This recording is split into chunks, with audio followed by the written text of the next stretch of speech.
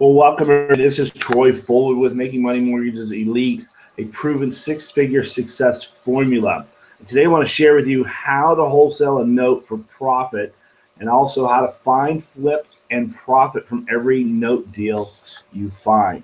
And I want to welcome you to today's call. It's an exciting call because we're going to share with you some things that nobody in the industry really wants to share with people getting started in the industry. Nobody in the industry really knows how to do what it is I'm going to do and share with you here because I've never seen anybody else do it. So this is some proprietary type information in regards to, one, how to find deals, but then on the other side of it, not even just finding them, what do you do with them after you find them? I mean, if you find a note deal, how do you get it under contract? How is it that you win or not necessarily win, but how are you awarded the deal? The deal. How do you overcome obstacles and objectives when buying a note? And I talk with you about that because there's a realness to it. Okay, there's a truth to it.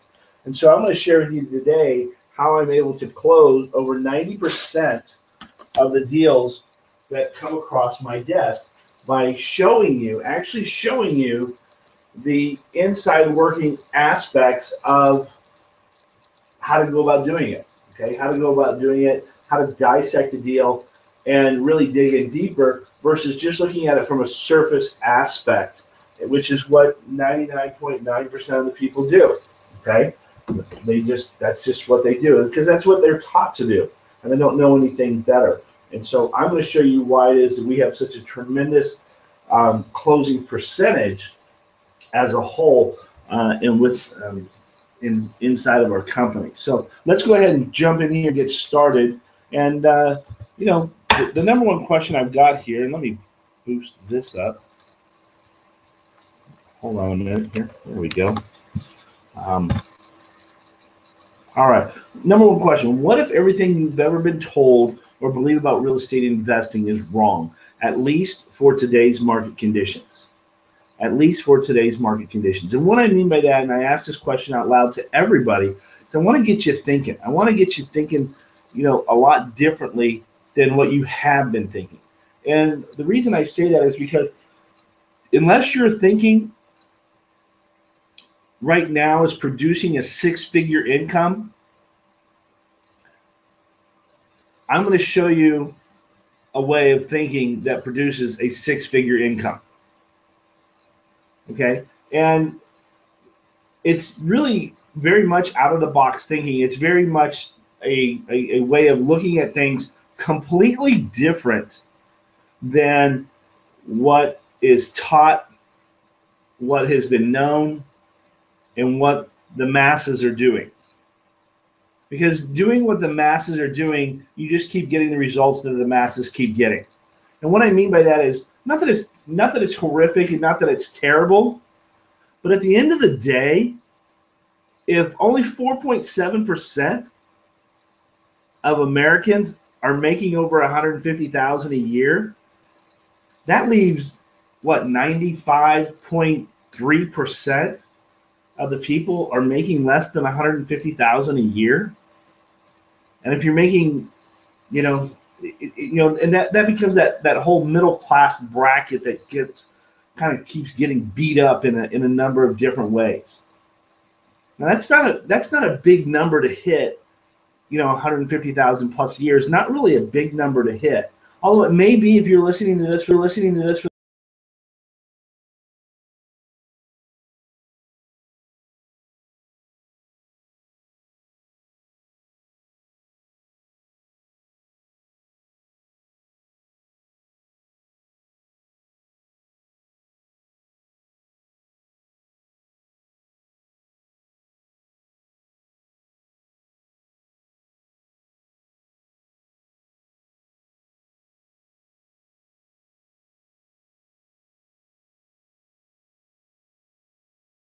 Music completely different than anybody prior to him. Hence the iPod. Hence the iPad. And then you get the Nano and all these other devices that centered. I mean, some of his first things that he came out was like the Nano. the iNano or iPod Nano or whatever it was, just this little tiny square box that has music in it. That's it. That's it. He looked at music completely different than anybody else. Like, how can I deliver music different to the masses? And the masses jumped on board. And then it kind of spiraled out of control from there. And now he's got the iPhones, iPods, all that other stuff. And we won't go into that. But my point of sharing that with you is he looked at it differently. He looked at it completely different. So did Bill Gates. Looked at the computer completely different than anybody prior to him. As a matter of fact, when he bought the rights to the Windows software, he bought it from IBM because IBM had thrown it in the trash. He'd spent $50,000 on that software from IBM and had purchased it, and then went to work in fine-tuning it to be a startup Windows software for computers, because IBM had thrown it in the trash saying, no, this won't work, we'll stick with DOS. Huge mistake on IBM's part, but that was the truth. That was the absolute. IBM would be a huge powerhouse in the market space had they not have sold that to Bill Gates and had fine-tuned it to a higher level. So my point is, let's look at things differently in regards to real estate. And I'm not talking a brush over look. I'm not talking like, let's look at things from a perspective of how can I make a lot more money than the next guy. Who cares about the next guy? And I don't mean that literally. I'm not saying that don't care about mankind. I'm saying it doesn't matter what he or she is doing. That's not putting money in your pocket. That's not changing your financial projection. That's not creating financial freedom for you and your family. What they're doing is that's not helping you. What helps you is you thinking about things differently. And people often ask me, hey, Troy, how did you get into notes? Why didn't you get into brick and mortar real estate? Well, it's one simple answer. I wanted a proven model that's centered around decades of success. Decades. And if you think about it, it goes back centuries of success. Because I wanted a model that took into consideration, one, that had the power to create longevity, financial longevity for myself and my family. Not that I wanted to keep grinding out 40-hour work weeks. But not that I wanted to create another company and make a bunch of money and then find something else to do. That was not the objective. That was not the goal. The goal was to create long-term residual financial future for myself and my family. That was it. It was pretty simple. And so I looked around and found something and got into the space of real estate notes and mortgages, because everybody else was flipping houses and being landlords and all this other stuff, and all I saw was misery. All I saw was frustration. All I saw was irritation. All I saw was a bunch of capital going out the window and dealing with a whole bunch of other people and managing a whole bunch of people. I came from an industry where I was already managing people. I had already figured out I want to do that. That was not my forte. That was not my ideal existence in life. So I said, okay, let's look at something different. So as I did, and I started looking into things at a deeper level, I started realizing the real people that were really making the building bigger and bigger and bigger were the banks. The institutions. I didn't want to become a bank. I didn't have the capital backing to become a bank, but then that just led to more people again. Managing more people. When you look at a bank, you're talking thousands of employees as a whole, and a lot of government bureaucratic red tape and all this other stuff. And that didn't appeal to me at all. No interest at all. But I'm like, okay, I like your model. Your model is you lend money and you make money off of that money. Like, okay, that makes a lot of sense, because it's all based around the theory of, the discovery of and the invention of compound interest. So your money starts working for you. And where I got that concept from was my grandfather had a dear friend who never worked a day in his life. I can't say he never worked a day in his life, but it'd been a lot of years since he'd worked. And when I was a young kid, just growing or just graduating high school, I had a lawn care company, and I was mowing yards and stuff, and out there, making a great living. Within a year and a half of starting it, which I started in my senior year of high school, I had 19 people working for me, and I picked up my grandfather's friend, and as a client, and I was out there doing his yard, and we got to talking. One of the nicest gentlemen I'd ever met, and he inherited $75,000 when he was 18 years old. His mother and father had passed away. It was a little bit of a savings that they had saved up. And now, mind you, when I was doing this, I graduated high school in '84. Okay, 30 years ago. And I was probably doing his yard in '85, '86. At that point, I believe he was probably around 80 years old. Okay, he was probably around 80 years old at that time. So I don't know the exact, I can't pinpoint the exact date when he inherited that money. But when he inherited it, he started making it work for him. And he started doing investments that were centered around compound interest. And he actually had bought some mortgages and was in that space as well. And the beautiful thing about it was he lived in a very nice, modest home. Him and his wife traveled a lot. They seemed to be gone on a regular basis, traveled with my grandparents all over the world. And at the end of the day, when he passed away, him and his wife had moved to Florida after I'd sold the company and stuff, and they had moved to Florida, and he ended up passing away, and she inherited all of the wealth and lived out a very, very well-to-do life. My point here is this. He looked at things differently. He looked at things very differently. And those people that are innovators who are unemployable look at things differently. Because, see, one of the things about being an employer or being an employee, for me, I couldn't be an employee. I don't do well in those conditions because I look at things differently. I take the time to look at them differently, not just on the surface, but at a deeper level, to the point where what I show you today is something that I've been doing for 18 years.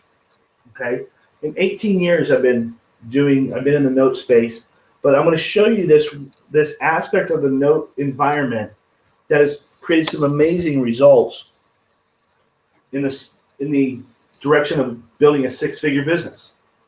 Okay, for the last 18 years, I've always been able to find mortgage deals to wholesale for quick cash. In 2014, I wholesaled 53 deals for an average of $4,691 per deal, which equals $248,623, just shy of $250,000. That puts me in the top 4.7% of Americans.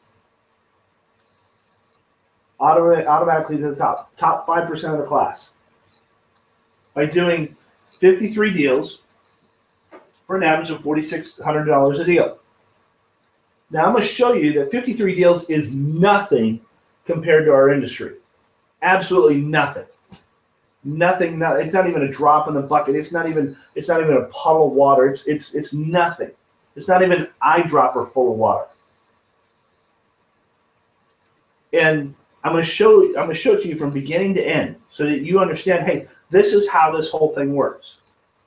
And if you want to be a part of it and you want to know all the nuances along the way and how to build a six-figure income, I'm going to give you an opportunity at the end to be a part of it, a very elite group of people that I'm currently working with and that I'm going to invite a few more people into and build up a six-figure business. And here's the thing.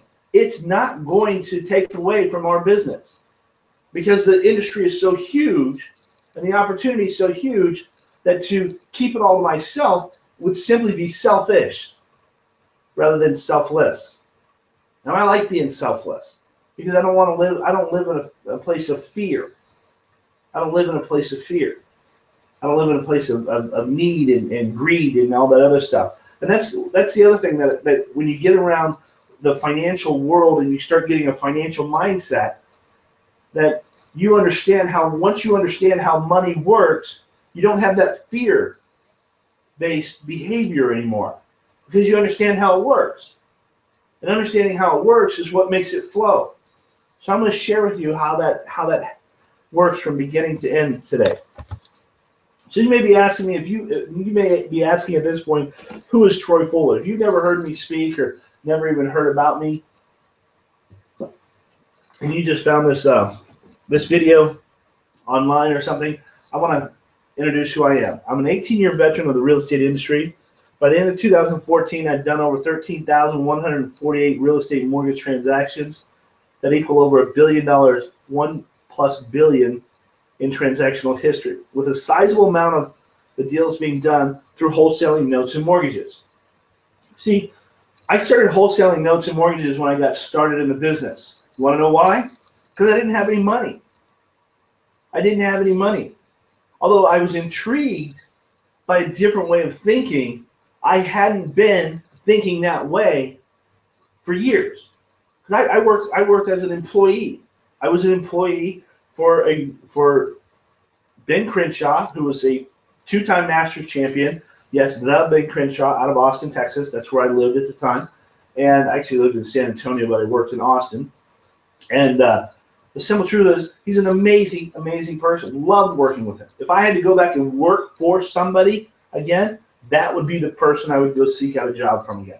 Just an amazing, amazing person. And I can't say enough about the gentleman or his team of people. Just an amazing group of people. But it was a job, and I wanted to do something different. I had a passion to do something different. But my point here was I didn't have any money. As most employees, and although I got paid extremely well working for him, as most employees, I spent every dime I made, or darn near close to it. Living paycheck to paycheck kind of mentality. And I knew that I needed to change that mentality because it wasn't working. Because I could look back over the prior, 15 years of my life, and I could look at my savings account, and it didn't equal up. I made a whole bunch of money, but there wasn't nothing in the kitty. And so I had to change the way I was doing things because it wasn't working. I'd already had a 15-year track record that didn't amount to much. So when I started learning about the notes business and got my mind around it, started changing the way my mind worked, I started realizing, okay, I don't have any money to get involved in this. How is it that I make it work? Well, I did it through wholesaling. I started with wholesaling. We still do it today. We did, almost $250,000 worth of it last year alone. But we also, since then, about 3 years into the business, I developed my own lines of credit in the business. And through developing my own lines of credit, now we purchase things for ourselves. We do that on a regular basis. So I had to transition into that space. But see, nobody was going to give me a line of credit unless I had transactional history. They're like, you have an unproven track record. You do not have a financial mindset to manage millions of dollars worth of notes and mortgages. You have an employee's mindset. So you need to change that. And when you show us that you've gotten the understanding of how the industry works, then we'll give you money. And they did. They gave me money. Matter of fact, they gave me money about the 18-month mark, but I didn't actually use it until about 3 years into it. Because even I was unsure about how to use it properly. I didn't want to make any errors or mistakes. So my biggest reason on who I am and why I do what I do is my family. Let me introduce my family to you. Gentleman here on the far left is Jack. He's my 11-year-old. Loves Legos and just a great kid all around. He's just a really smart young man. There's me holding our youngest son, Parker. Parker's he's one of our twins. Their twins are a little bit over 2 years old at this current time. And then there's my beautiful wife holding our other twin, Camden. And I can't say enough about her. She's my light, my joy. she's my everything. She's just an amazing, amazing person in so many ways. And then my older son there is Hunter. He's 14. Loves riding bikes and BMX racing and motorcycles, and just is fascinated with that area of life. He loves doing things with his hands. That's just the type of person he is. Just an amazing, out of the box kind of thinker in so many ways. So what if I could show you an inside look at a $10+ billion industry a year, untapped industry that has been growing by double digits every year since 2006, and it's untapped. And when I say untapped, excuse me, I mean it's literally untapped. It's literally untapped. And there are people out there, ladies and gentlemen, that are talking about notes. There are people out there that promote notes and note courses and stuff. But the question is, how many notes are they really buying? Because they can talk about it all day long, but are they actually doing something? Now, I'm not here to beat up on people, but the point I mean is, if you are thinking that a lot of people are talking about it, you're right. There's a lot of people talking about it. Very few people taking action. And so I want to be around action takers. I want to be around people that are going to implement and take action, because the difference between, as my mom says, she's always reminded me of this one thing. Don't confuse action with results. Just because you're busy doesn't mean you're accomplishing anything. What are your results? Because your results will speak louder than words. It's like a person who walks around with a Super Bowl ring on his finger. He doesn't have to say anything. He doesn't have to say a word. You know that he's got that result. You know that there was a lot of time and work and energy and money put into accomplishing that result. It's like the same thing with somebody who's driving a really fancy car, living in a really big house. They don't have to say a word because the result speaks for itself. My point here is this. This is an untapped industry. And we're talking $10 billion. We're talking $10 billion last year that was compounded by the year before, which is compounded by the year before, which is compounded by the year before, which is compounded by the year before, which is compounded by the year before. Because we typically, as an industry, generate around $10+ billion a year in real estate notes and mortgages. I'm talking seller financed. I'm not even getting into the institutional paper side today, because that in itself is a $9.9 trillion industry. But it's also an industry that can have somewhat of a barrier to entry, meaning you got to get through the banks and things of that nature. So when I got started, I want to say, okay, I want to do this. I'm going to do this. But let's figure out the path of least resistance. Because I was new to the game. I was new to the space. And so I figured out what that was as a whole. And that was dealing with people who were creating seller finance product. There's 10 states that create the most amount of product for our industry. Texas being number 1, California being number 2, Florida being number 3, North Carolina being number 4, Arizona being number 5, Georgia being number 6, Washington being number 7, Ohio being number 8, Oregon being number 9, and Iowa being number 10. Okay, those are the top 10 states. Now, that doesn't mean the other 40 states don't create notes, but as far as David Letterman's top 10 list, there you go. Those are your top 10 states nationwide. And they produce enough product that if everybody on this call took action, there's no way we could even tackle one state's worth of product development.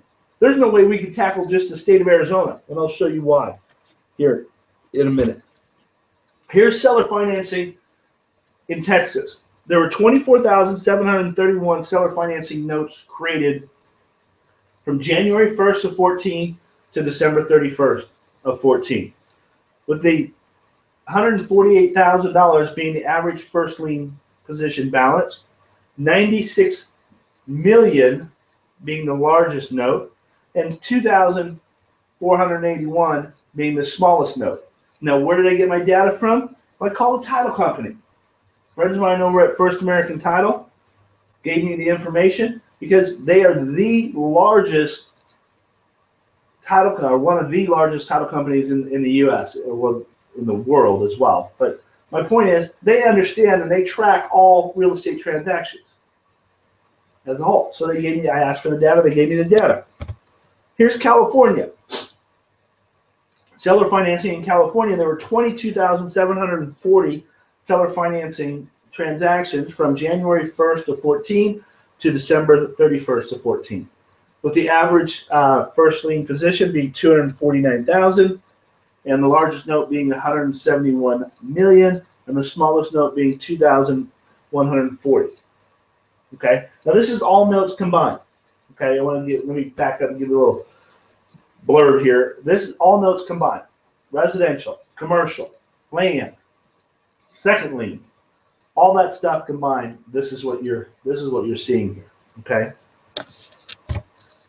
Seller financing in Florida. There were 19,090 seller financing note transactions from January 1st of 14 to December 31st of 14.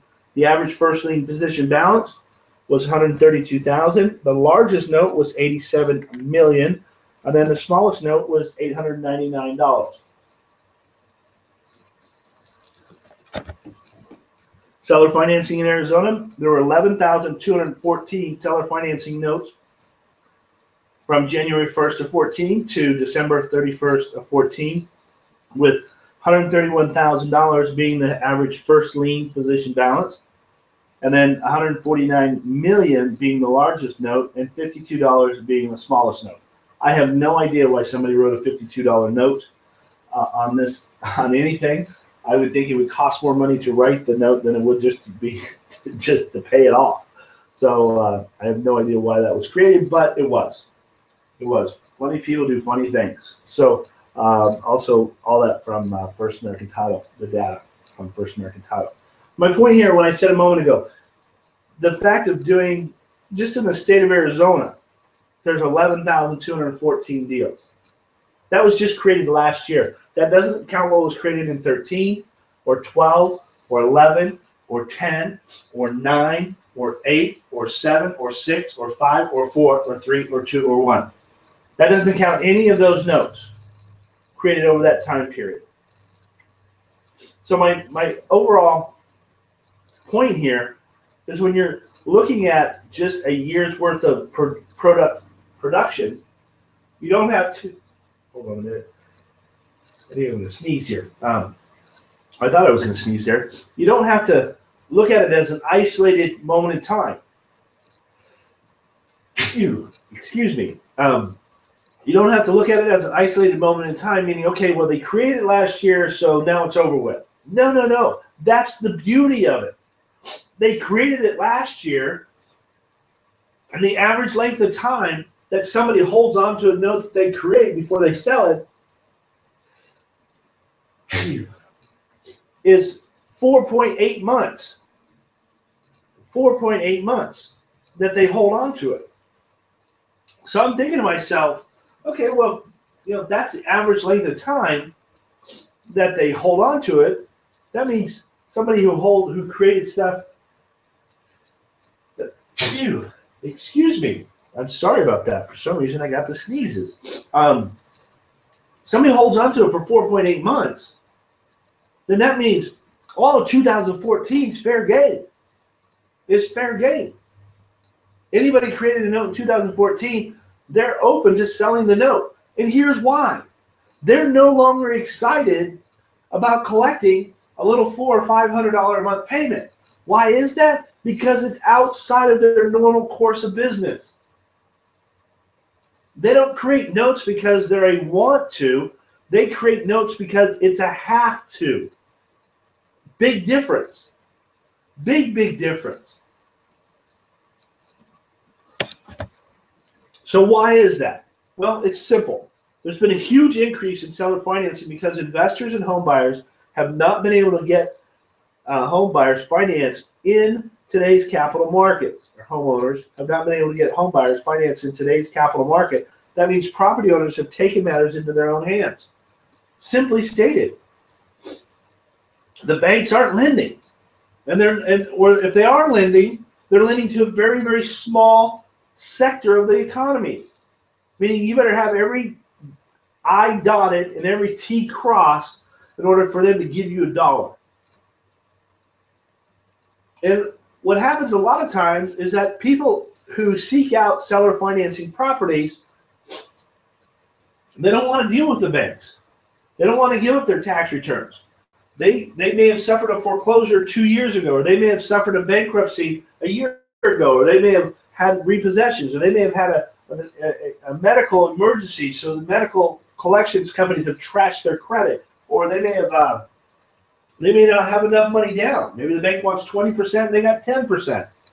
Maybe they haven't been on their job long enough. They want employment for the last 2 years at a stable job, and they had to switch jobs 6-8 months ago. So all of these play into the characteristics of loan origination. And if one thing's out of sync, then the bank has to deny it or turn it down or decline the loan. And that's okay. That's their prerogative. That's their choice. But that doesn't take away that person's desire to own a house or take away their desire for home ownership. So they seek out other means, because home ownership is a very viable way of increasing or developing, enhancing a person's net worth. It also creates pride, home ownership pride, family stability, things of that nature. So they'll seek out investors. And investors love them because out of the investors, they'll get full asking price for their house. Because somebody who's not paying an all cash or making an all cash offer, they don't really have the ability to negotiate. You know as well as I do, if you or I go out to buy a house today, and we've got the backing of a bank or an institution on a pre-approval letter, we're not necessarily going to pay full asking price for that house that we find. If that house is for sale for $200,000, chances are we'll probably make an offer about $175 or $180 or something like that, and we'll start there. And we'll probably end up somewhere around the $190 range, maybe less. And we'll knock off 5-10% on the price of that house, because we're paying all cash. Okay, does that make sense? Well, when people buy through seller financing, they don't have that necessarily leveraged aspect to what they're doing. Okay. So let's take a look at how to wholesale a note deal to make money.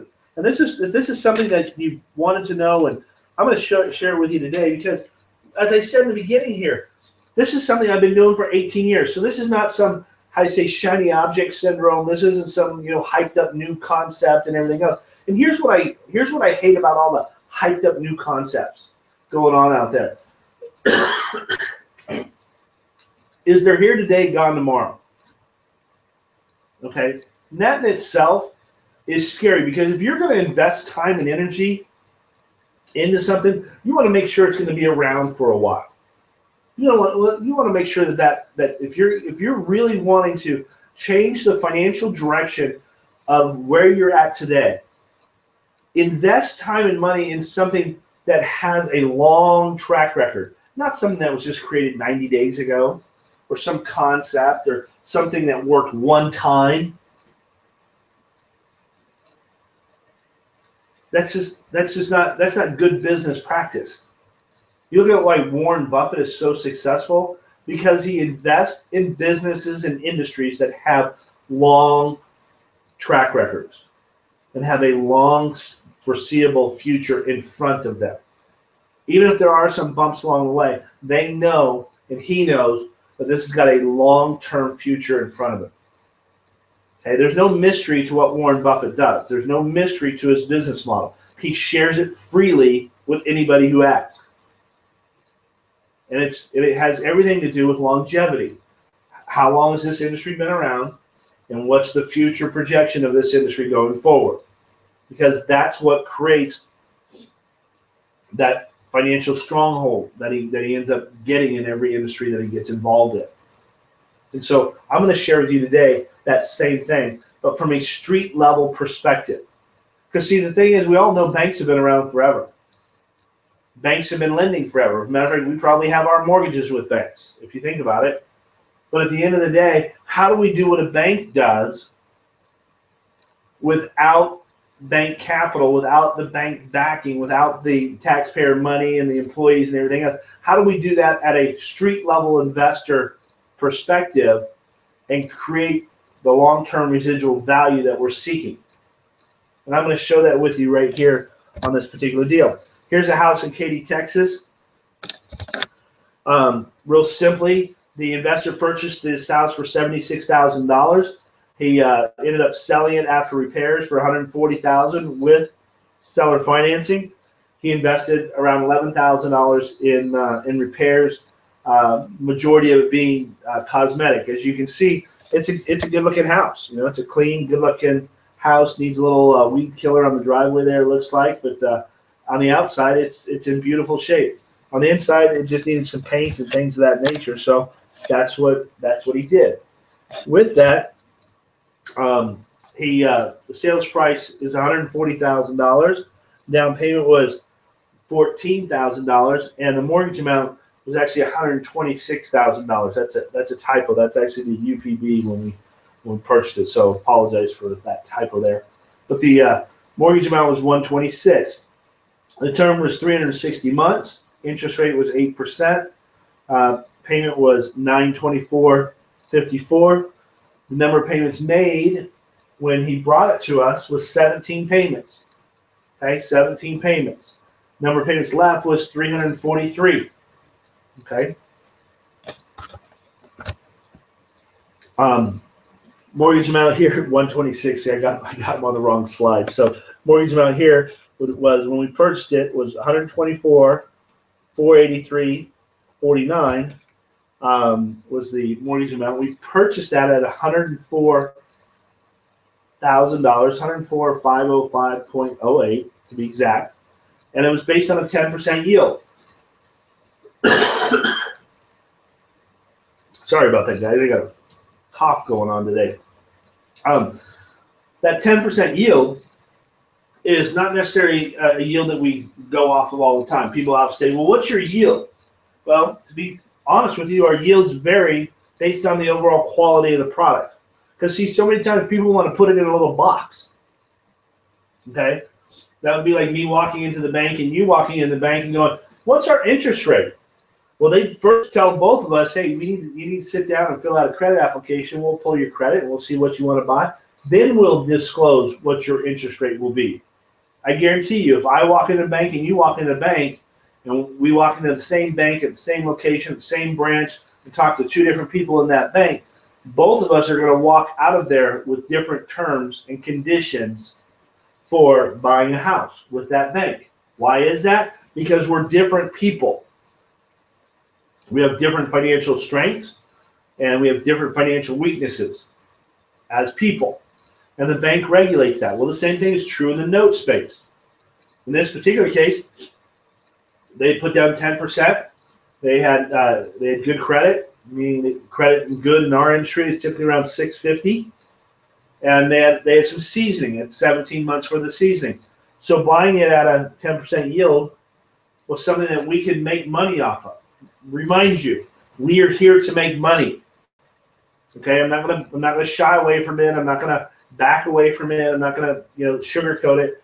We are in the space to make a living. We're to make money as a whole. This deal was brought to us by an individual, by one of our students. Their fee on it was 3%, which in this case was a little bit on the low side, but they took a little bit lower fee because of the seller's expectation and what the seller wanted to get out of the note deal. Okay, and so the seller of the note netted $100,005.08. Okay, that's what they got out of the deal. The individual that brought us the deal made $4,500. Now, typical average range of a fee for somebody bringing us a deal is anywhere from about 2% to 6%. And it's all predicated on what the deal can afford as a whole. Taking 6% out of a $20,000 note deal, you're not going to close any deals. at that level. Okay, taking 6% out of a $150,000 note deal, you can do. Okay, but it varies, and every transaction is going to be different. You know, just like if you talk to any realtor out there, ideally they want to get 6% for listing and selling your house, but they're negotiable. Why are they negotiable? Because it depends on how much money you owe on that house, how much money the house is worth, and whether or not their fee is actually going to kill that deal. You know, my daughter just sold her house 2 weeks ago, and she had literally no equity in her house. Now, she held on to it. She kept making her payments. The economy came up a little bit. She's in Tampa, Florida, so it kind of bounced back a little bit. Now she's at a point where she can literally sell the house and walk away, but she doesn't make any money. I think she had to bring like $900 or $1,000 to the closing table. But she was okay with that. She's like, Dad, I just want to be done with this thing. I'm like, okay, great. So be done with it. But her realtor had to end up taking a 4% fee to get it done. And the realtor, being the amazing person that he was, and they had a friends and, you know, the circle of friends and all that other kind of stuff that played into it. Bottom line was they got the deal done. But my daughter didn't make any money. He didn't make a lot of money because this thing had been on the market since June of last year. So it was quite a long time on the market. But a lot of hard work went into it, and now it's done. That sometimes happens. That sometimes is true in the note business as well. And I'll show you what I mean by that here in just a minute. I know that was a long expletive for a short answer, but the bottom line is they took a fee of 3%, $4,500. So the net to the mortgage holder was $100,005.08. So breaking this whole thing down, okay, what does this look like? Well, the mortgage sales price was $100,000. I'm sorry, it was $100,000. Yes, down payment was $14,000, so they got $14,000. They received 17 payments of $15,717 for a gross total amount of $129,722.26. So it's 93% of their overall sales price is what they've achieved there. 93%. Remember what I said a little bit ago? They sold this on seller financing, so they were able to sell it for full asking price. Had a cash buyer walked in there without a realtor, the cash buyer could have easily have negotiated down the sales price of that house at least by 5%, maybe as much as 10%. Okay, depending upon how flexible the seller was or is. Had he involved a realtor, that would have immediately been approximately 6% off the top, plus a cash reduction in the sales price, which would have put him way below 93%, because even in those circumstances, he would have had to pick up some closing costs as well. So in this set of circumstances, he achieved a 93% return, or 93% of asking price. In traditional financing, he would have probably been closer to 90% asking price. Okay, so minus the repairs of $11,200, minus the house cost of $76,000. It breaks down to net profit for the seller was $42,522.26. The IRR for the seller was 48.7%, and the fee for the individual that brought the deal to us was $4,500. Okay, so when people say, well, doing notes, you don't make any money in doing notes. You do make money doing notes, and you can do it nationwide. So you're not demographically isolated or locked into demographics that you can't get out of. Because when you look at brick and rehab investors, you know, they're kind of locked into the area in which they can work, unless they have crews all over the country. But at the end of the day, you know, I'm not locked into anywhere in one particular place in the country. This deal here is an example. I'm here in Phoenix, Arizona. The seller was in Katy, Texas. The broker that brought the deal was out of Florida. So pretty nice opportunity for them. And this is just one one transaction. So let me show you what a live note trade looks like as well. And I want to bring up this. Let me switch screens here. So I want to break down a live note trade and show you how to work a note to create value and profit for you and the note seller. Okay, and this is important to understand because one of the things that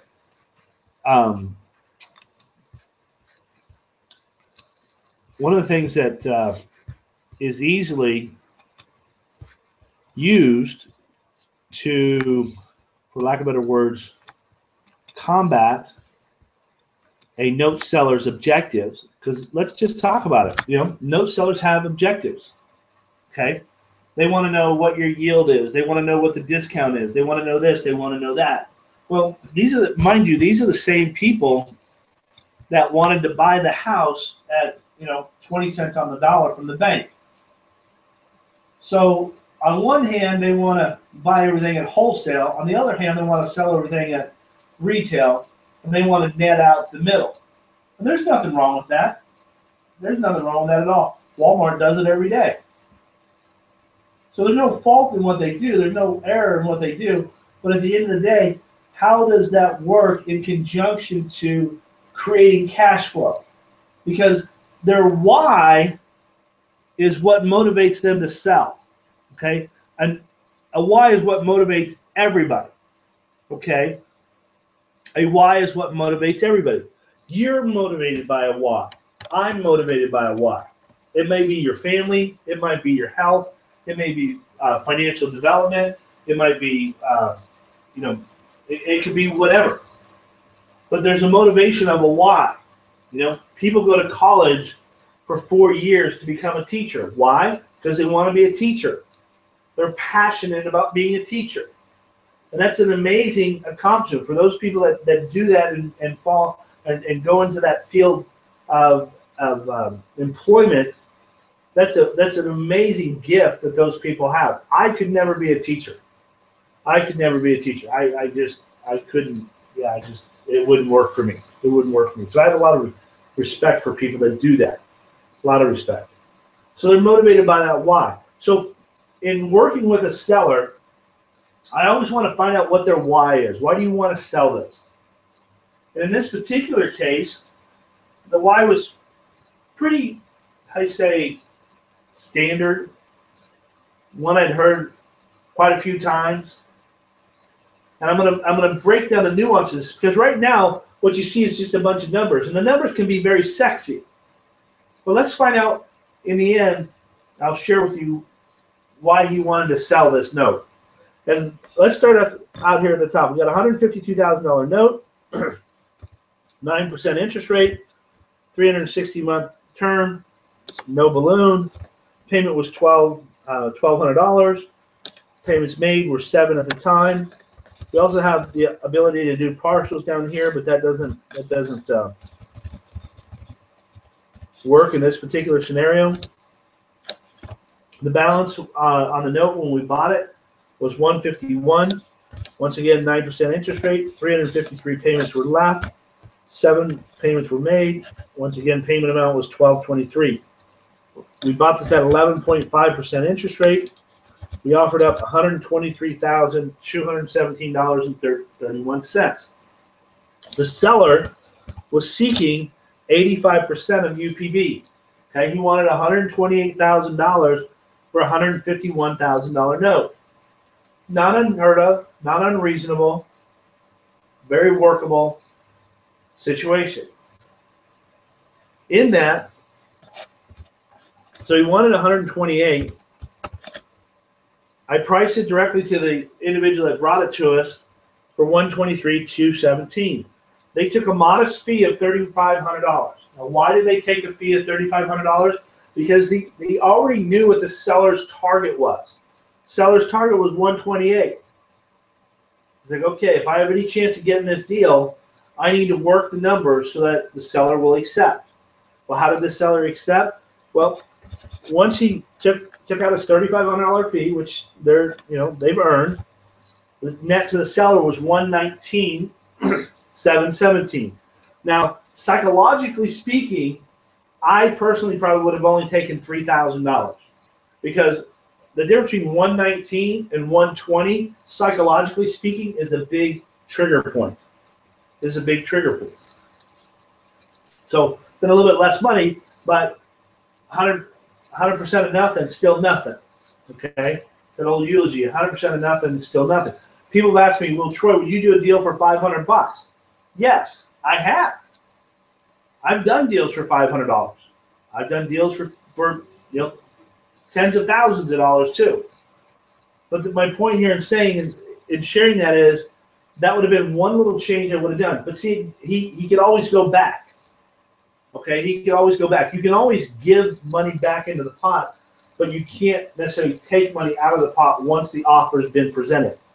Okay, like he presented $3,500. If he wanted to make $4,000, decided he wanted to make $4,000, it's hard to go back and take money back out of the pot from a seller. Okay, because you've already given him the offer. That makes sense? So breaking this down, how did we get this deal closed? How did we increase? How is it that we consistently, day in and day out, contract over 90% of the deals that we see? Well, it's simple. I had to get some water there. Sorry about that. I had to pause. We broke it down in what had really happened here. And what had really happened here was they had received 8 or 7 payments for $8,500. The down payment he had received was $27,000. Okay. Now he's already spent the $8,500 because that came in every month, and he spent it every month. Okay, it's the American way. He'd already spent the $27,000 and put that towards another property that he was doing. So that money was gone. So here he is. He's got this note on this property that he's collecting $1,200 a month on, which as a total between the 119, the 85, and the 27 was $155,000, which equals 87% of the sales price, and it equals 102% of the unpaid principal balance. Because in truth, and you can't argue with numbers, he had a $152,000 note that the balance on it was $151,400. So it only dropped by $600. But he collected $8,500. So he made about $8,000 profit just on the payments on paper. Now here's his why. He owes $100,000 on the property to a hard money lender, which is $1,000 a month payment. There's no money in the deal for him anymore. He's completely, he has sucked every dime out of the deal at this point. And now he has a problem. And the problem is this. He collects $1,200 a month. He pays $1,000 a month. He now has to manage that process every month. He's only making about $200 a month every month. It's what's known in the industry as a wrap mortgage. Wrap mortgages happen about 95% of the time. I would say that at least 95% of the deals that we do in our office are wrap mortgages, meaning that they bought the house, they owe some money on it. They may have bought it 10 years ago and decided to do seller financing. They may have bought it 10 months ago and did seller financing. But nonetheless, they owe somebody some money. And they sold it at a higher price point, but that higher price point, and it's covering the payments, but now they're just shuffling dollars from the right hand to the left hand, from the right hand to the left hand, from the right hand to the left hand. They're just shuffling dollars. And the only time that they realize the true profit from the deal is when they quit shuffling the dollars. Okay? That's the only time that they realize the true profit from the deal. So his why was, I want to pay off this $100,000 loan for a couple of reasons. One is I'm tired of only making $200 a month, so it's not really as exciting as I'd like it to be. And then number two, in order for me to borrow more money from this particular lender, I got to pay this loan off first because it's beginning to mature. Because hard money loans and stuff like that, they don't last forever. I mean, I guess they could, but it's rare that they do. And it's really rare that somebody would want it to. But nonetheless, they had to pay it off in order to get more money to go buy more houses. So their model is what their model is. It's a find, fix, and flip model. And although this form of financing helped them sell that house and liquidate it and move it into another category of management, it's still management. So their why was pretty powerful in the sense that I want to pay off this underlying lien. So in doing so, he also gets another $20,000, approximately $20,000. Really boils down to about $19,000 that he gets in a lump sum change. So then the question becomes, do you want to keep collecting $223 a month, or do you want a lump sum change of $19,000? Because if you're pacing at $223 a month, it's going to take you approximately another 90 plus months to make $19,000. Or you can have that today.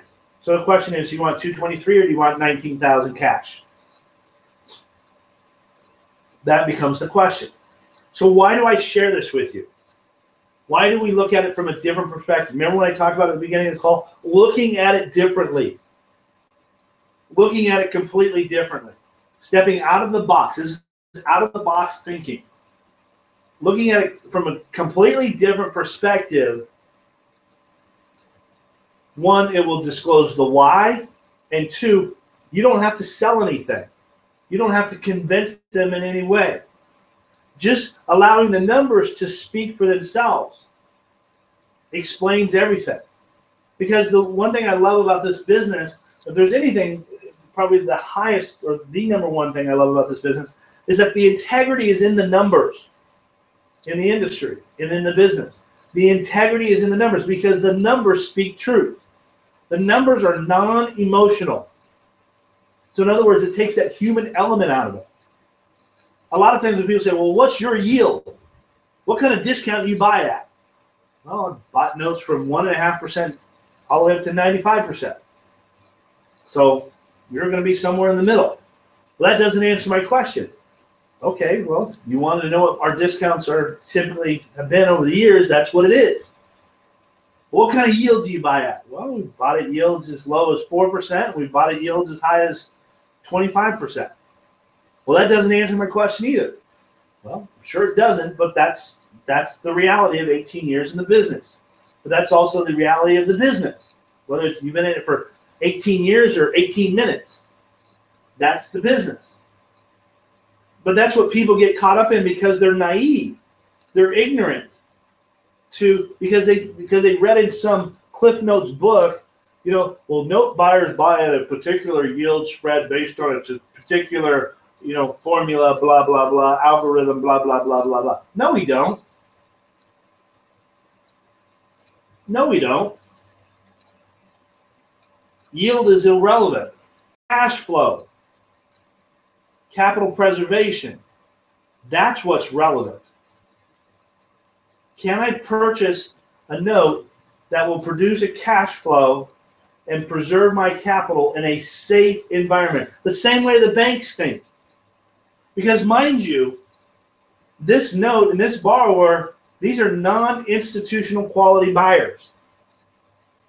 These are non-institutional quality buyers today. Now, they may change up whatever or fix whatever or modify or correct whatever it is that kept them from getting institutional financing, because people can do that.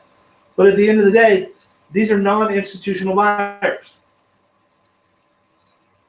So we're taking on a risk that a federally insured bank will not. So we don't look at it as a yield spread, because here's the thing about yields. When they quit paying, your yield goes to zero. Your yield goes to zero. Now, some of you may be saying, well, Troy, man, this sounds like a lot of risk and all this other stuff. No, it's not a lot of risk. if you understand how to play in the space. In other words, change your thinking. Some people look at football going, man, that's a risky sport. You can get hurt playing football. You can get hurt playing football if you do things incorrectly. You can also get hurt running track. You can also get hurt driving a car. You can also get hurt riding a bike. So everything can harm you in one way or another if you're doing it incorrectly.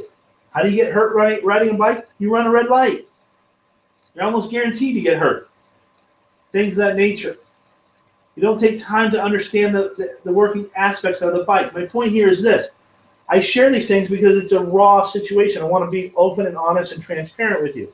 But the reason I got off on a tangent about the yields and stuff is because that's where sellers will want to lead you to.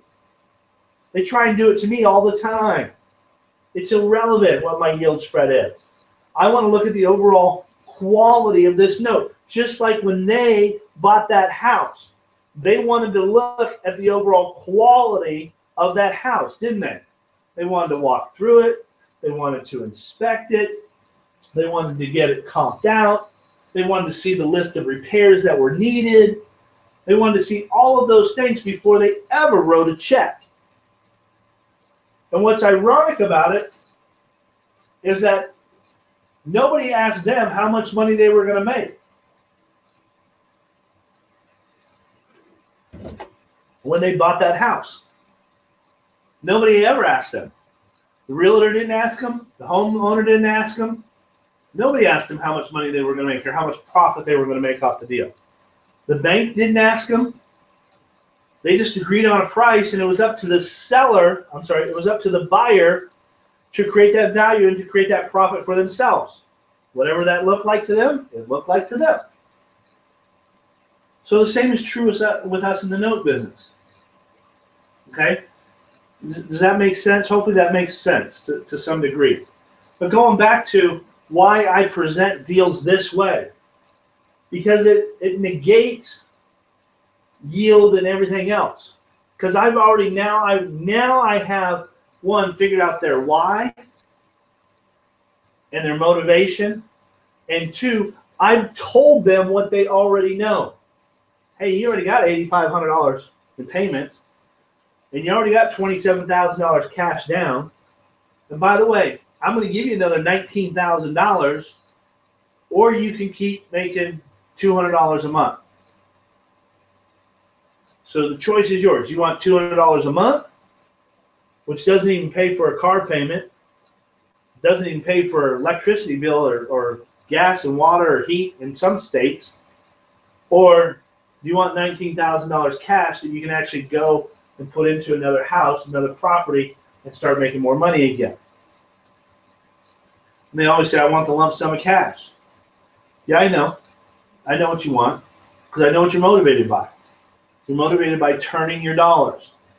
You're motivated by turning your dollars, which there's nothing wrong with that. That's their model. That should be their model. They should be thinking about that all the time. Because that's what's going to drive their success. That's what's going to create their financial freedom as a whole. So you got to learn to speak their language and not get caught up on the other side of the fence saying, well, what's your yield spread? My yield spread's irrelevant. So is what's in my bank account. It's none of your business. Just like what's in your bank account is none of my business. It's irrelevant. It's irrelevant. But at the end of the day, a yield is just a mathematical formulation. What creates the yield is the quality of borrower behind it and the asset that you have for collateral. That's what creates the capital preservation aspect of the trade and of the formula. Okay. Sorry about that. All right, so let's jump back here on track. And let me bring up the PowerPoint here real quick. Give me one moment.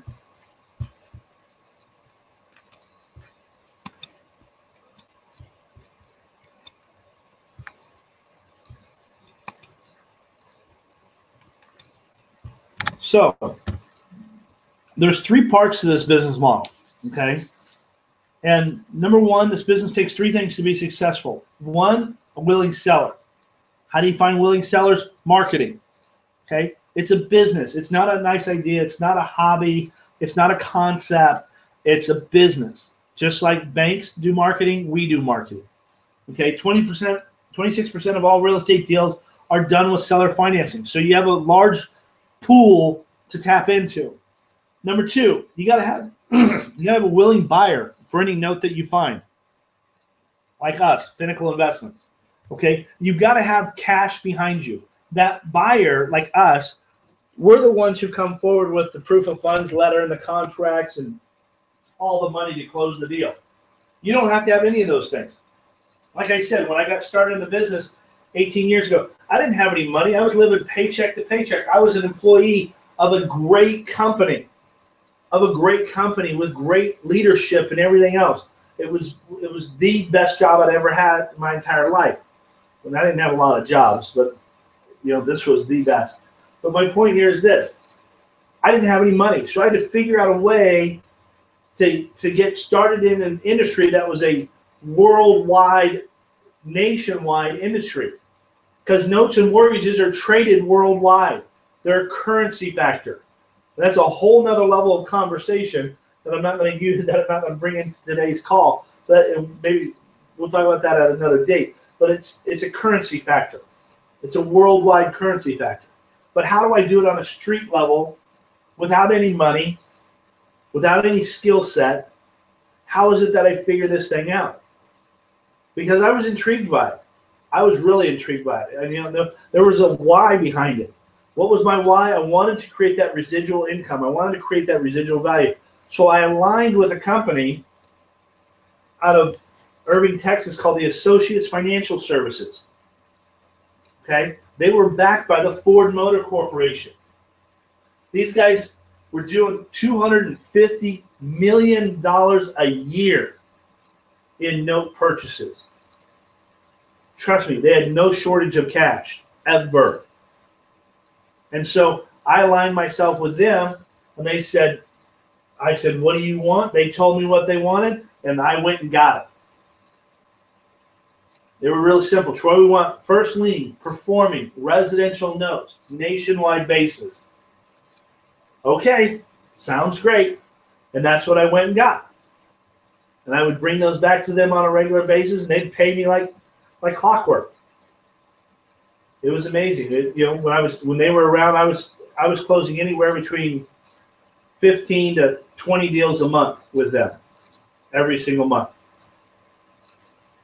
Unfortunately, they were bought out by Citicorp, and Citicorp decided they didn't want to be involved in the private mortgage sector, and so they shut that side of the business down with several other parts of it as well. That's why they left the industry.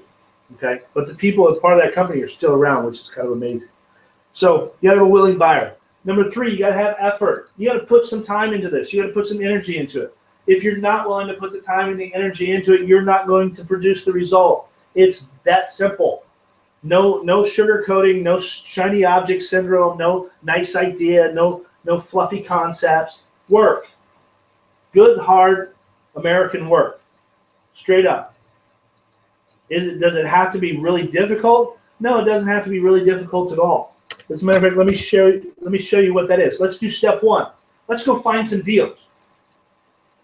Let's find some deals. Let's locate a deal to wholesale live, and let's go to one of the most popular sites that everybody has access to, and it's Craigslist.com or Craigslist.org. I think they've got both. But this is one of 12 ways to find all the deals that you could ever wholesale. Okay. Now people say, "Oh, Craigslist, come on, Troy, that's ridiculous. That's not very professional. That's not this. That's not that." You want to know what? We find a half a dozen deals to a dozen deals a month on Craigslist, month in and month out, and we only work it about maybe 2 hours a week. 2 hours a week. Okay. So don't look a gift horse in the mouth. Okay. The other reason I love Craigslist is because one, it's evergreen, and two, it's free. So if you're sitting here listening to this and you're like, Troy, man, I don't have any money, man. I'm paycheck to paycheck kind of a person, and I don't have money for marketing. I don't have money for this. Okay, so I understand. I get it. I was there too. When I quit working for Ben Crenshaw, I had enough money to last, I think, about 6 weeks to pay my rent twice, to pay my car payment twice, and some utilities, and that was it.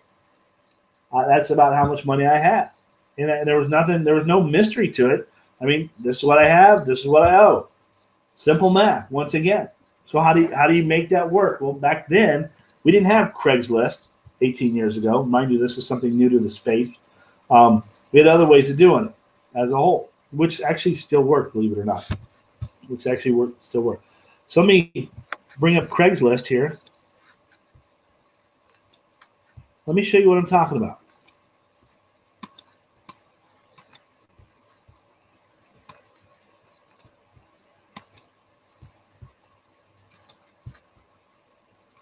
So in the Craigslist environment, I'm just going to pull up Phoenix. Okay, remember we talked about Arizona's number 4. Actually, not number 4 on the map. I think it's number 5, but there's number 4 in my PowerPoint. But it's my home state, so I thought I'd throw it in there. You come here to real estate for sale. And it's just going to pull up all of the real estate in the Phoenix Metroplex. This takes. I'm just going to shift to list. There we go. It works faster off list. When you do the gallery, because it's pulling up all the pictures at the same time, it takes longer. So currently in the Arizona market space, we've got 28,345 ads. Now, there's probably a lot of duplicates in there and things like that. So I don't know that that's necessarily a pinpoint number. But right here on the first page, you've got one right here out of Moon Valley or Moon Mountain, 4-bedroom, 2-bath, seller financing available right there. You go down just a little bit further, you got seller financing available right there. But if you come up here and you do seller financing, and you do search, you come up with 492 opportunities just in the Phoenix market space. 492 opportunities. Now, the beautiful thing about that is there's no way I could call 492 people in a month. I just don't have the time to do it. Now, if you got 8 hours a day, 5 days a week, you could probably get that done.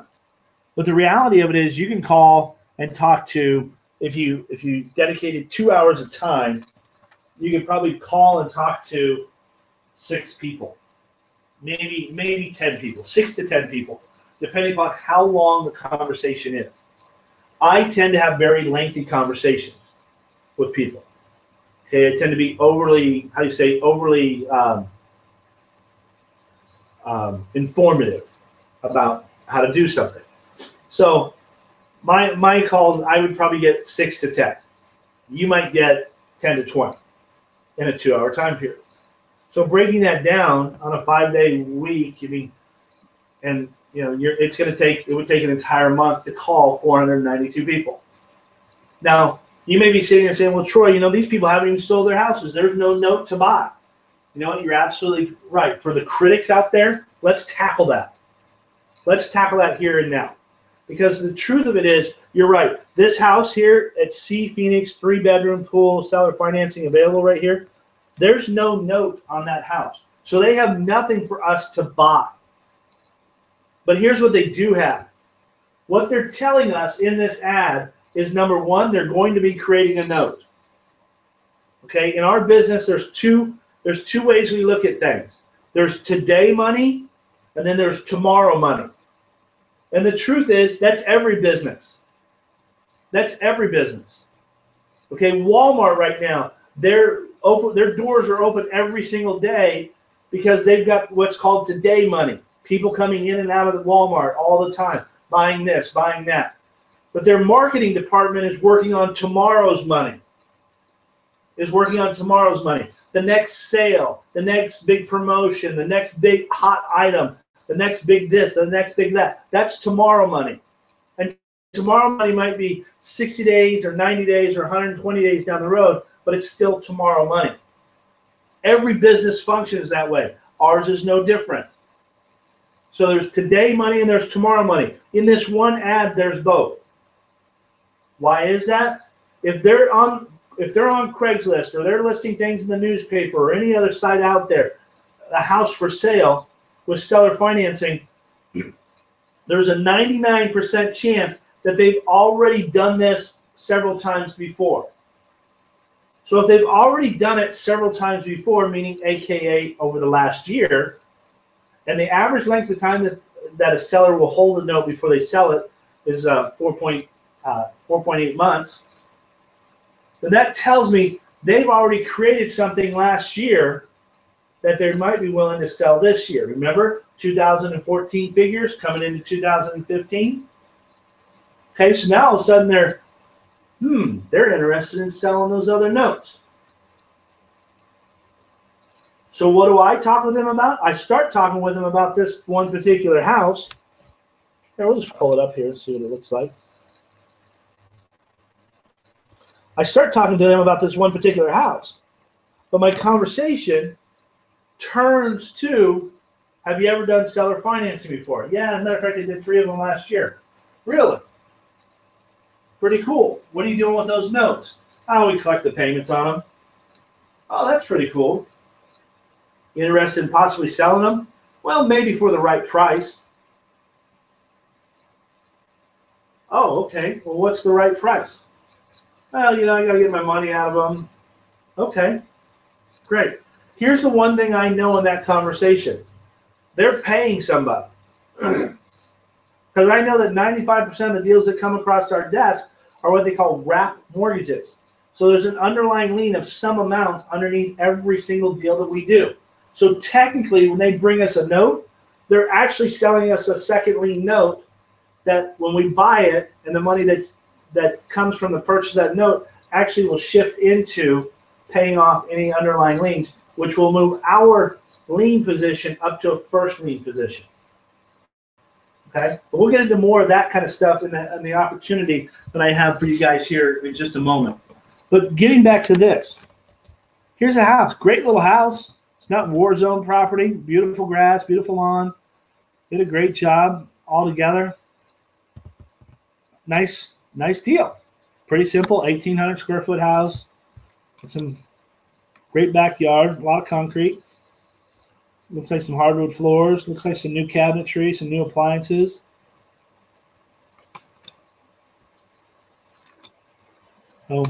Pretty straightforward type deal. Got a pool in the backyard. That's always a big seller in Arizona. So with that, I know that these guys are creating notes, and I know that those notes are tying up cash flow, and I know that lack of cash flow or tying up cash flow is hampering their business. I already know that before I talk to them. And now you know it. Now you know it. So knowing these kinds of things is no different than them knowing when they go to buy a house that, hey, this house is part of an estate. The son who owns the estate or was the only child in the estate lives in New York. The house is here in Arizona. He doesn't want the house. He just wants to sell the house to clear out the estate. Sound familiar? Absolutely. Happens all the time. That's what investors look for, deals like that. All the time. Because they know they can get a good deal on it. They know that seller is motivated. Okay, why is that seller motivated? Because they don't want anything to do with the house. Seller lives in, the son, the heir to the estate, he lives in New York. He doesn't want to come back out to Arizona. He wants to get rid of that house, take the money, and go do something else. That's their why. The note holder's why is, I got money tied up on lines of credit with private investors, hard money lenders, family members, you name it. I got money tied up. I want to liquidate that money. I want to get that money back into the game plan. I sold this house with seller financing because it brought in a larger buyer base. Okay, it brought in a larger buyer base, and that larger buyer base is what created the opportunity for us. Is to liquidate that house and put it on some kind of a cash flow regimen. I can get a down payment. I can get some payments out of the deal. I could debt service my hard money loan, which previously I was taking money out of my own pocket. Now I don't have to take money out of my own pocket, but now that I've had it for 4 or 5 months, I'm only making a couple $100s a month off the deal. That's not enough to excite me. Okay, that's not enough to excite me. So I want to sell it, get my money back, and go buy another house. And that's what they do. That's what they do all the time. So that's their why. I just shared with you what the golden nugget is to their why, what their motivation is. You want to know why I close over, contract and close over 90% of the deals that come across my desk? That's why. I know what motivates them. Now you do too. So this is the Phoenix market space. Let me jump back over here to the PowerPoint. Bring this back up. We're running out of time here. I want to wrap up this call here pretty quickly for everybody's minute, so we can. All right. So step 1, finding deals. Step 2, identifying a buyer. Having a list of buyers is key. I'll personally introduce you to a list of 14 nationwide seasoned note buyers that will compete for your business along with myself. Okay, we want to do business with every one of our students as a whole, and I'll show you an incentive to doing that here in the end. But our matrix in general is we're looking for performing single-family residential nationwide on a nationwide basis, 1 to 4 units, credit of 580 plus, ideally 10% down, 360-month term, an interest rate of 6% plus. Now, when people ask me, that's my elevator speech. Right there's my elevator speech. And people ask me that all the time, so that's my elevator speech. That's also my bullseye on the target. We can all envision a target. Well, that's my bullseye in that target. So having that bullseye there, that's ideally what we're looking for. Does that mean if you have a deal and it's got a 500 credit score that we won't look at it, or if it's got a 5% down that we won't look at it, or if it's got a 240-month term that we won't look at it? No, we'll look at everything, because everything can be purchased at the right price that makes financial sense and involves financial intelligence. We're not here just throwing mud at the wall thinking that, looking for what's going to stick. We're looking at things from a capital preservation aspect that makes good financial investing sense. And then step 3 is due diligence. Okay? Your role at this point in the deal is about 5% effort. The majority of due diligence will be done by the end buyer. Okay? So when you bring us a deal, we'll contract out the deal for you on your behalf. We then take over all the responsibility, the work, and the time and the energy to handle all the due diligence. You'll still be involved in it. We'll still keep you in the loophole. We'll still CC you on emails and things of that nature, so you're well aware of what's happening. But at the end of the day, we're going to take on that financial responsibility of doing those things because we're the ones writing the check. Okay? So you can go focus on finding another deal. People often say, well, how do you turn 10, 15, 20 deals a month with, how were you able to do that with the associates? Well, it's simple. I'd find the deals. We'd contract the deals. They would do the due diligence on the deal. So my role was pretty simple. I'd just go find more deals. They'd handle all the paperwork. I'd handle sourcing more deals. That's how I built a business without having any money. I didn't have money for marketing. I didn't have money to buy deals, but I certainly had the time, and I certainly had the will and the desire. So I was willing to do those things. So I just took the will and the time and the desire and went out and did what I needed to do, but I backed myself up with a financial institution that would handle all the intricacies of it, the title work, the valuation, the appraisals, the collecting of paperwork. Yeah, they would send me a list. Hey, Troy, we need this from your client. I'd take the list, I'd cut and paste it, send it over to my client, say, hey, I need these 4 or 5 items, and I would go back to finding more deals. I wouldn't wait for them to send it over because it might take a day or two. I didn't want to waste a day or two from finding more deals. So this is the beauty of it, okay? This is how simple it is. So here's some students from making money with mortgages and the kind of successes that we've already had with this. I just received $14,120. I want to thank you, Troy. I just received my wire from you for $14,120. And I'd like to thank you and your staff at Pinnacle Investments. This was only my second deal, and you made it very easy and understandable. Thank you for your professionalism and knowledge. I look forward to working with you on more deals in the future. Dean Mix from Washington. Troy, I wanted to say thanks for helping me make a quick $4,000. The company I was working with before really left me hanging at the last minute. You came through and got my deal closed in record time. You came in, did what you said you were going to do, and actually made it happen. It was great working with you and your team. I look forward to completing more deals with you in the coming weeks. John Collins from Indiana. I just wanted to thank you for handling my deals. I know I can count on you and your team. It's been a pleasure working with professionals. Thanks once again for the $11,000 check. It was the easiest $11,000 I've ever made. David Gluckman from Tampa, Florida.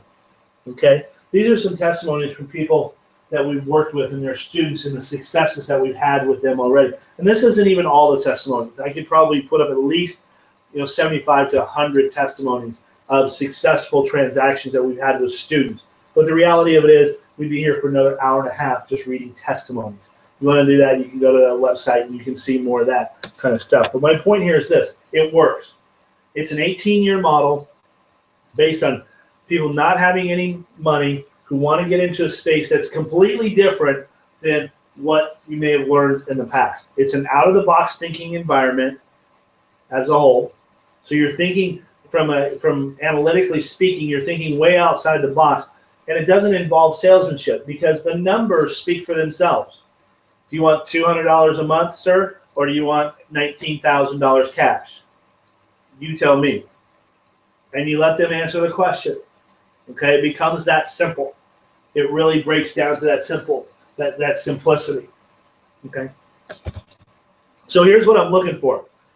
I'm looking for a handful of elite, motivated real estate professionals to closely work with that are interested in building a six-figure income this year. How this will benefit everyone? Well, let me just be real transparent. Okay. Here's how the relationship will work. You bring in the deal, I bring the money. This combination equals a payday for both of us. Win-win for everyone. You keep 100% of your fee. Okay? You keep 100% of your fee. Unlike other educators in the market space, we back up our students. In other words, we don't sell or promote anything that we're not intimately involved in because that's what helps the student create the success that they're looking for. Okay? I could very easily say, hey, here's all the material. Congratulations. God bless you. Go for it. But that's not going to support you in creating a success. Being a financial backer on your success will help you create a higher level of success. Okay, because the truth is, we've got more money than we do time to go find deals. We have more money than anything else. And I don't want a bunch of employees. I don't want 30 employees or anything like that. So the whole premise behind making money with Mortgages Elite is giving you our business model. Here's our business model. Now all you have to do is apply effort, and you'll receive the blessing. Okay, apply the effort, receive the blessing. And you may be sitting there saying, Troy, why would you give us your business model? There's got to be some kind of catch. There is. I want to make money with you. I want to close deals with you. That's the catch. If you're out finding deals and I'm out closing deals, you're making money, we're making money. No mystery to that. And the fact that, earlier in the presentation, I showed you, we're looking at 53 deals that we did last year for a total of $248,000. There's your six-figure business model. I just showed you how to lock in 90% of the deals you come in contact with. It doesn't involve salesmanship at all. It's simply let the numbers speak for themselves. But there's no mystery behind making money with Mortgages Elite. We're going to train up a handful of people because and this is the catch, if there is a catch, I don't have time to train up, 100 people or 200 people or anything like that. Remember, we're not even going to attempt that. We're going to train up a handful of people who are truly interested in the same outcome that we're interested in, okay, which is success. Okay, that's what we're looking for. But the truth is, we're both going to benefit. We're both going to benefit. But what this also provides you is transactional history. So you start here, but you end up over here. In other words, start doing deals, creating transactional history, and allow that to grow into your own lines of credit to go out and buy notes for yourself. Because there's over 11,000 opportunities just in Arizona alone. I only picked up 53 out of 11,000. I don't even think that's 1%, to be frankly honest with you, as a whole. So I didn't even tap into it, and I didn't do all 53 notes in Arizona, by the way. I'm just using that as an example. So how can you get involved? Well, this is an elite on-demand training that gives you instant access to getting started in building a six-figure business in less than a 60-day time frame. So how can you get involved? Well, it's very simple. This is a 15-part training that centers around multiple pre-recorded webinars that are set up as on-demand training. Along with each webinar, I've included all the supporting material for each training. That way you are on a fast track to accomplishing your goals. Okay, so when we teach an aspect of the training, all the material's there. Okay, training materials, training materials, training materials. Step-by-step process in building a business. Not an idea, not a concept, not a flash in the pan, not shiny object syndrome, a business. Okay, build a business, and you'll create that long-term residual value you're looking for, that long-term freedom that you're looking for. Chasing around shiny object syndrome doesn't create freedom. It doesn't create anything. It creates chaos, I guess, if anything. As my mom likes to say, don't confuse your action with results. And it's true. Don't confuse action with results. It's dangerous to do those kinds of things. So here's what you get. Here's what you will learn and receive by signing up today. Module 1, how to find unlimited deals for free. There are 12 different aspects that are taught in this module, not just one. I showed you one. I showed you one. But if you think that's good, wait till you learn the other 11. Okay, if you think that's good, wait till you learn the other 11. Module 2, how to brand your company for success, branding secrets of the banking industry. Okay, you've got to put together your company like it's a real company, not a hobby, not a nice idea, not a concept, not like, oh, this will do till Friday till I find something else. No, no, no, no, no. That's not what I'm looking for. I'm looking for an elite group of people that are really tired of bouncing from idea to idea and not making any money. That's what I'm looking for. I'm looking for that hungry niche that's really, really hungry and is so tired of buying into this program and that program and this idea and that idea and never seeing any results, because what do? Here's your training. Thank you very much for your money. And there's no support. There's no back end. There's no ability to talk to anybody to get your questions answered or any of that other stuff. Okay, I'm taking it leaps and bounds above everybody else because it benefits me to do so. It benefits you to do so as well. Module 3, how to do reverse ad marketing, how to read between the lines and find deals that are easy picking for quick paydays. Okay, that's critical. Okay, because it's out of the box thinking. It's looking at it from a different perspective. Okay, when you do that, you become that top 4.7% in America, not the other 95%. Module 4, how to use our new 2015 software to create unlimited lead generation on autopilot. By the way, I'm giving you free access to this software as part of your investment in the training. This software, I didn't even have time to demo it for you today because I just don't have time. I mean, it boils down to time as a whole. But this software is generating anywhere between 80 to 100 leads for students per day right now. And that's just with a couple of what I call lead generation setups, or what we call recipes in the business. Okay? With a couple of recipes, that's what it's generating for current students. Can you imagine getting 80 leads a day? I can't even call 80 leads a day. There's just not enough hours in a day. By the time I wake up and I spend time with my wife and my family and school and phone calls and current business and relationships, and I mean, there's not enough time. But I'd rather have too many leads than not enough leads. Does that make sense? Because I'll call the leads and I'll get to them, and we'll open up the door of opportunity there. Module 5, how to work with virtual assistants to have your business running 24/7. While I sleep, our business works. It runs.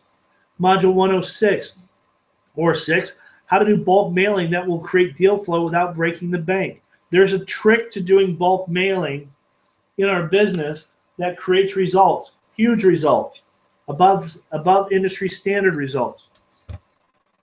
Module 7, how to market to realtors, turning trash into treasure. I've created a personalized PowerPoint for each student as part of this training for you to use when you are working with realtors. Okay. Module 8, how to market and work with real estate investors, note sellers to create long-term deal flow. I've also created a personalized PowerPoint for each student as part of this training for to use when talking to RIA groups and investors. Okay, so I got 2 totally different PowerPoints that you can use and you can customize and you can brand for your company so that you can go out and introduce your company to RIAs and real estate agents and things of that nature. Whatever your niche is, okay, we want to help as many people as possible. We want to cater to what your strengths are. And these are a lot of what we've found over the years that these are some people's strengths. So we want to cater to that. Or if you've ever wanted to do a presentation to a RIA group and you didn't know what to say, now you know what to say. If you've ever wanted to do a presentation to a realtor about notes and you never knew what to say, now you know what to say. Module number 9, learn how to contact and assign a contract and assign a mortgage note legally so that you avoid any future legal issues. Okay, there's a right way and a wrong way to do this. I'll just leave it at that. Module number 10, how to use my private 2015 note buying profit software to calculate 3 different offers on newly created notes. I didn't have a chance to show that to you today. Okay, this is just another software in the training that you get and you get for free. There's no monthly fees, there's no membership fees, or none of that stuff. It's yours. Module number 11, how to create simultaneous closings that are legal, Dodd-Frank compliant, that will sell in the market space. Module number 112 or 12, how to price a deal to offer a seller over 102% of their unpaid principal balance. This works on any note trade. Okay, I'm going to show you how to do that. You thought what I showed you today was pretty impressive. Wait till you get to this module. We're going to show you a whole lot more. Module 13, learn the 7 different types of note trades that are in the marketplace, which ones will make you money. Okay, which ones will make you money. Module 14, learn how to stack a file and do due diligence on any file so that you can close a deal in 10 days or less. Okay, you want to close deals quickly, I'm going to show you how to close deals quickly. Okay, now you can choose to do it or not to do it, but I'm going to show you how to do that if that's something you're passionate about. And then number 15, how to set up your company, LLCs, LLPs, S Corps, C Corps, etc., to create the best tax structure for you and your family. My personal CPA will show you how to do this on the webinar. I'm actually going to interview my CPA so that you know what's the best way to set up a company for your benefit, okay, for your benefit. We all have different benefits. We all have different positions in life. We're all at different places in life. I'm going to interview my CPA, and you can call him after the call. You want to talk to him about your personal situation, feel free to do so. Okay, he's a great guy. He loves helping people, in helping them get off on get pointed in the right direction. He's done wonders for our business. Wonders for our business. Okay, here's some extra bonuses that are included for elite members. Number 1, you get 365 days of unlimited email support. Number 2, you get step-by-step instructions for learning how to flip notes. Okay. Number 3, I'm going to show you how to cherry pick only the best deals to keep for yourself if you want. Okay. You close a few deals, you got some money in the bank. I'm going to show you how to cherry pick some deals for yourself. Okay. I'm going to show you how and where to find the deals in your area. Okay. You can do it in your area. You can do it outside of your area. Doesn't matter. I'm going to give you the deal analysis templates and forms for closing deals. Okay. I'm going to show you how to use my magic book that will get you into any title company. Okay, I have a book that I use that opens doors left and right to working with title companies. I'm going to show you how to use my personal pre-crafted power emails that will have sellers calling you every day. Okay. I'm also going to show you how to accurately analyze a deal for maximum profits. And I'm going to show you how to gain access to unlimited funding for your deals. Okay. Here's the thing that I learned early on in the business. If I could find deals and I had capital backing me, that equaled a payday. It's that simple. My deals, their capital equals payday for me. I didn't have to have my own money. I didn't have to have my own lines of credit. I didn't have to have any of that stuff. I grew into that. Okay? As I mentioned early on in the call, people aren't going to give you lines of credit to buy real estate notes unless you have transactional history. They want to know, because this is such out-of-the-box thinking, they want to know that you've gotten some deals done and you've got some deals under your belt. Typically, it averages around 10 to 20 deals.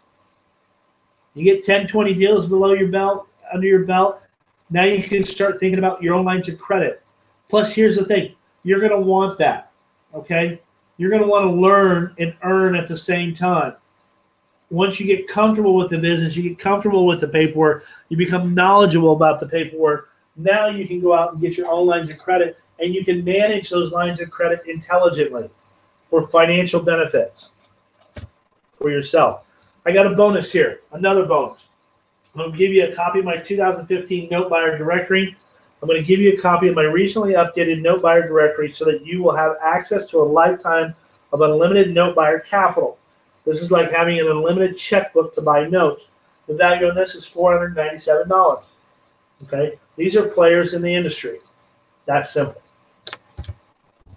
What is the investment? Well, as you can see, that Making Money with Mortgages Elite is packed with a ton of new tools and resources, valued at well over $12,140 to grow your business to an easy 6 figures this year.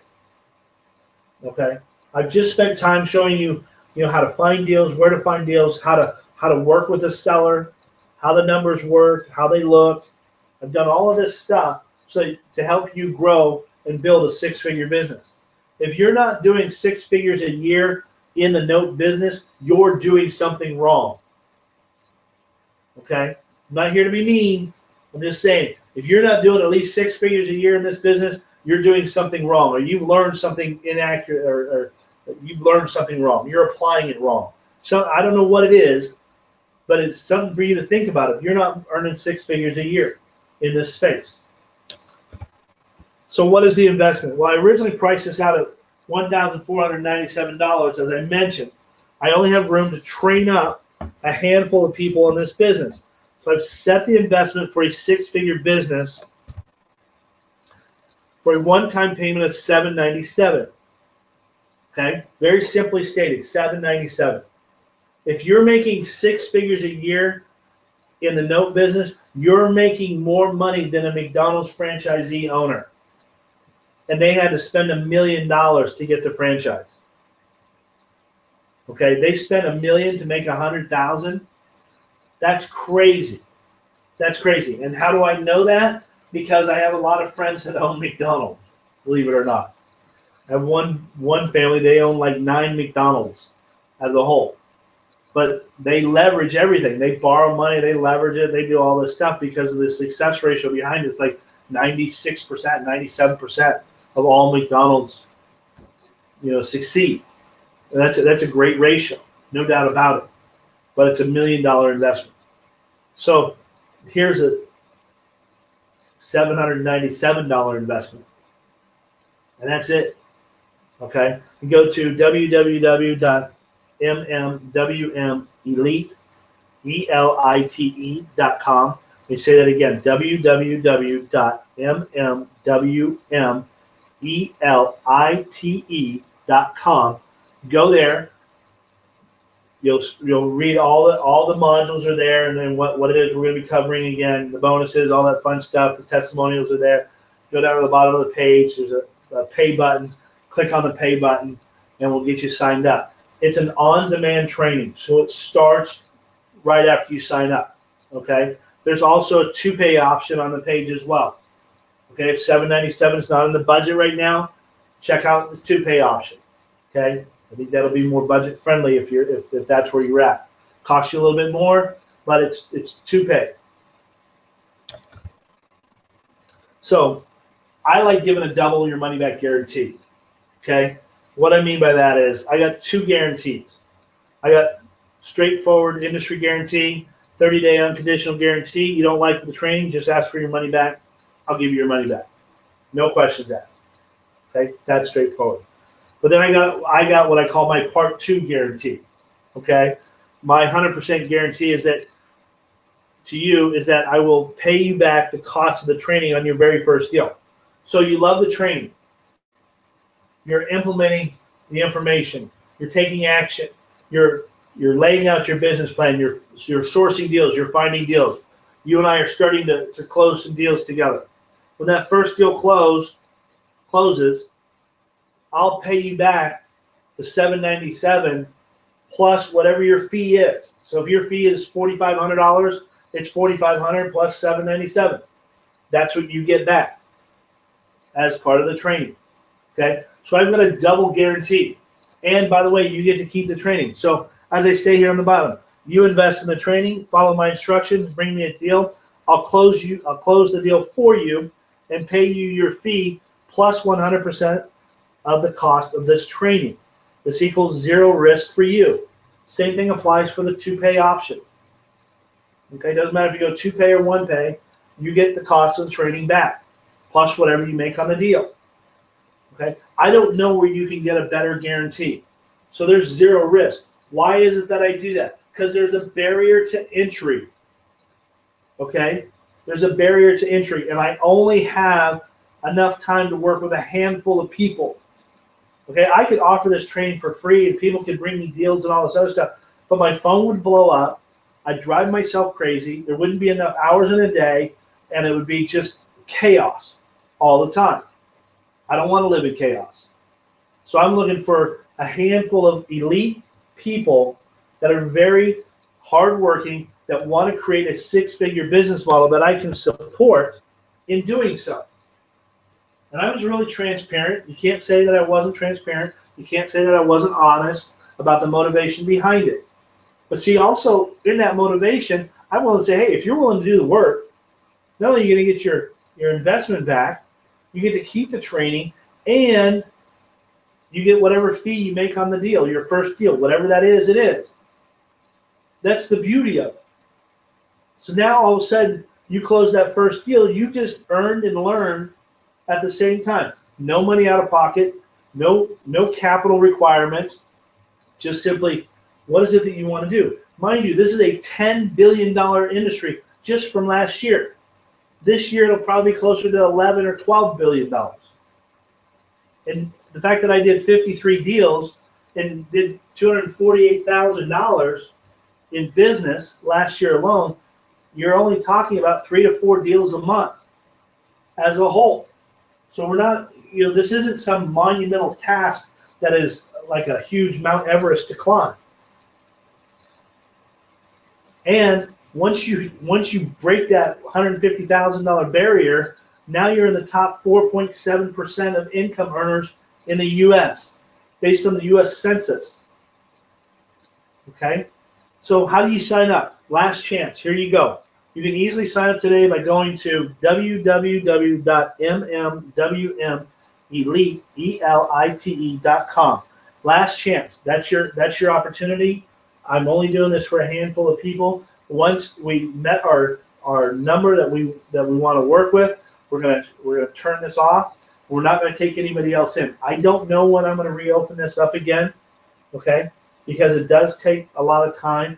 That $497 doesn't hardly cover the amount of time that I've invested in creating the training and the amount of time that I invest in working with my students, okay? That doesn't hardly cover. That is simply a commitment to take action, okay? That's an action commitment.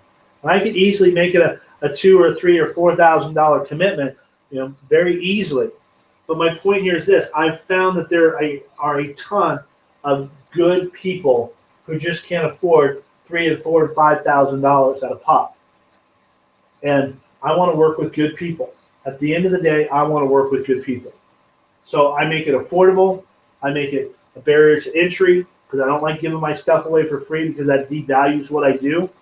But I want to make it affordable. I want to make it a barrier to entry. But I also want to work with those people who are wanting to take action.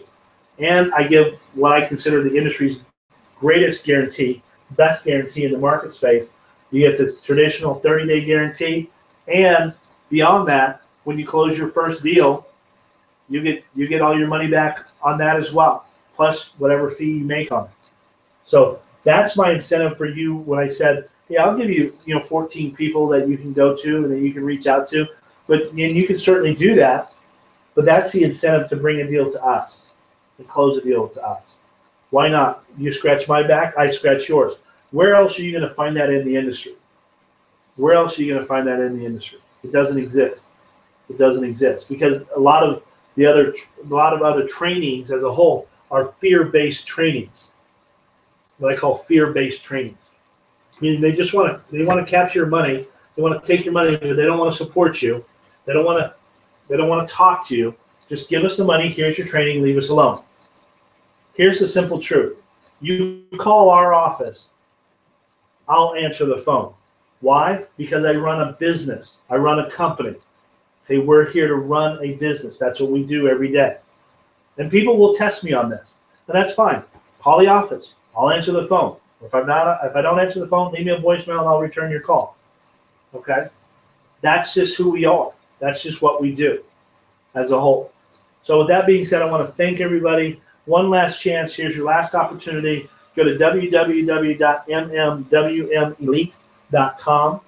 Sign up. You'll see the page there. You'll see all the modules listed. You'll see the testimonials. You'll see the purchase button, the take action button at the bottom. Click on the button, get you signed up. We'll get you in there in the on-demand training so you're up and running in the shortest amount of time possible. We want to see that happen. We don't like things taking extra long. There's no reason for that. We've eliminated all that kind of stuff so that it's a take action on-demand training. Okay. That being said, I want to thank everybody for listening and spending some time with me today. Once again, go to www.mmwmelite.com. Sign up, take action. It's limited. I will be closing it down. I guarantee you that. I've been honest with you here today. I'll be honest with you about closing it down too. So it can't be out there forever.